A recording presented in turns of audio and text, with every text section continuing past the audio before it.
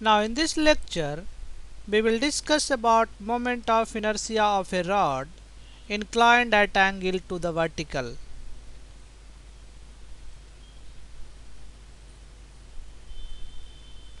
Now let us say we have a rod.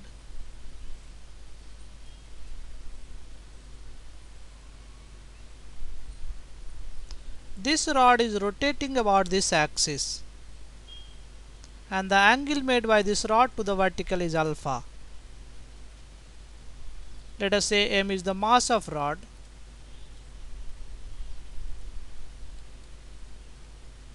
L is the length of rod,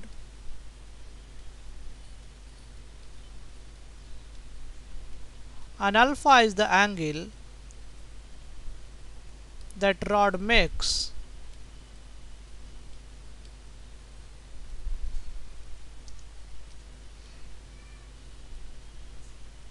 with the axis. In this case axis is vertical. We have to calculate moment of inertia. Let us call this axis is OO dash. So we have to calculate moment of inertia about OO dash. Now definition for moment of inertia is r square dm integral, and this r is perpendicular distance from axis to dm.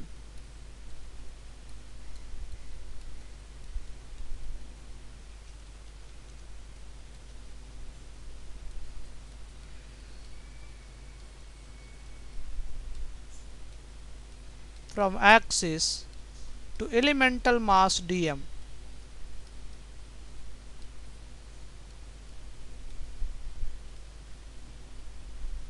Now let us consider a elemental mass here, and this is at a distance of x from this central point. So this is center of mass of this rod.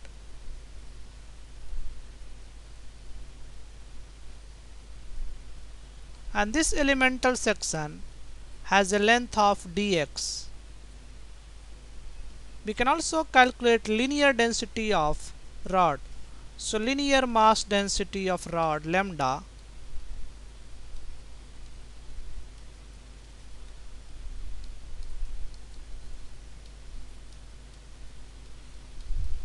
this is equals to mass by length. Mass is m and length is L. So lambda we have, that is m by L. So mass of dx part, that is mass of dx part of rod, let us call this as dm. This is equals to linear mass density and to length. So dm is equals to lambda times dx.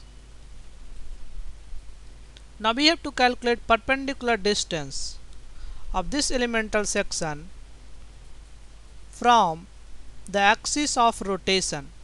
So in this triangle we can write, so we need this distance. If we write cos alpha, so this is this length, perpendicular length, let us call this length is r, a small r. So this length we have r.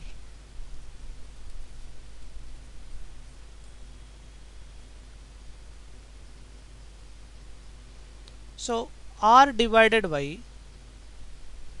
basically this is sin alpha. So this is sin alpha. So we can write sin alpha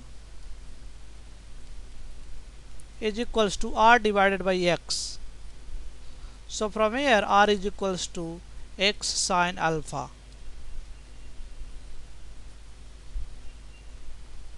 Now we can put this result, I is equals to r square dm integral, r is x sin alpha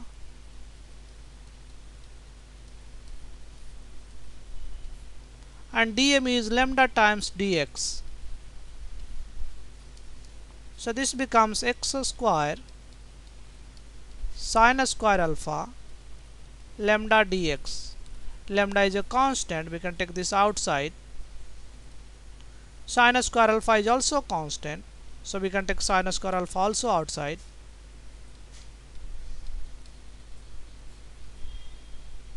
x square dx. Now we have to integrate from this end of rod is minus L by 2 because this is origin. So this is minus L by 2 and this is plus L by 2. So we have to integrate from minus L by 2 to plus L by 2.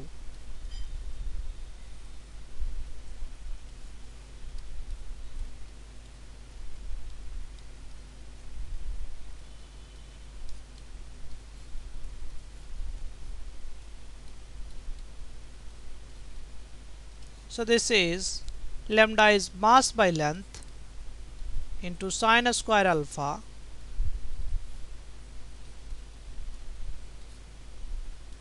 LQ by 24 minus of minus LQ by 24. So this is m by L sine square alpha L square divided by 12 into L. LQ I can write L square into L. This L cancels.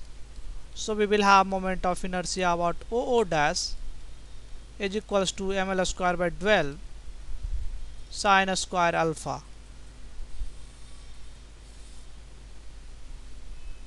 Now we can discuss different cases when alpha is 90 degree. This means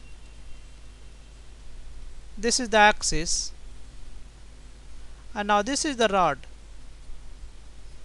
Alpha is 90 degree. In this case we know moment of inertia of rod about center of mass perpendicular to the direction of rod or plane of rod. This is ml square by 12. So if I put sin theta is equals to 1 here, sin alpha is 90 degree. So we have IO dash is equals to ml square by 12 and sin 90 degree is 1. So this is simply ml square by 12.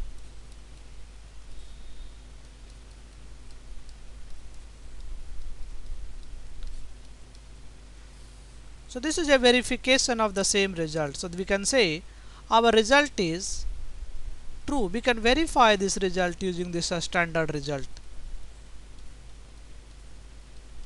One special case when alpha is 45 degree. In that case we will have IOO dash is equals to ml square by 12 sin 45. So this is 1 by 2. So ml square by 24. So in this case IO dash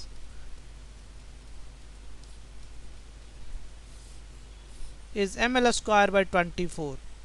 That is basically half of the, if I have rod that is rotating about this axis, we have ml square by 12, and if I have rod, if this rod is rotating about 45 degree angle, so if this makes an angle of 45 degree, this term, this will be half of perpendicular. So this term, this is perpendicular, this term making 45. So we will have ml square by 24. Now in this case, what kind of motion rod will have? So if you see, each point of rod will form a circle.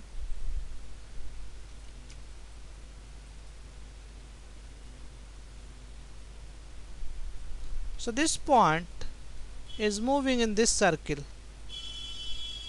and this point is moving in this circle. This point is rest. This point is making a smaller circle.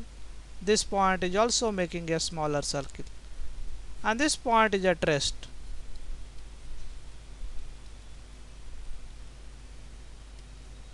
So this one is the rod. All points of rod are moving in a circle. So point of rod